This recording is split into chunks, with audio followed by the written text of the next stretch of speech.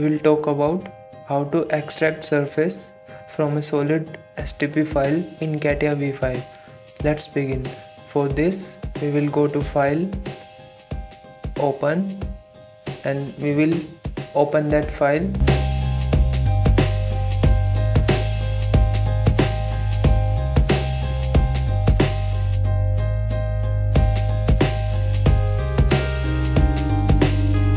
Here is that part which we want to extract the surface.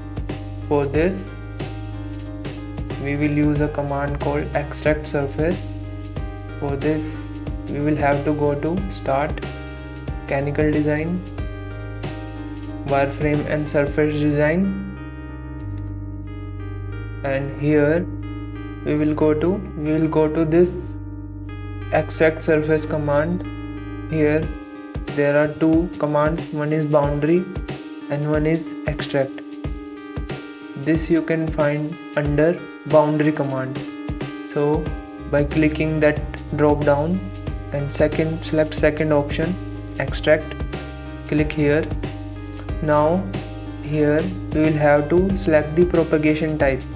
In propagation type, select point continuity and select any point on the element.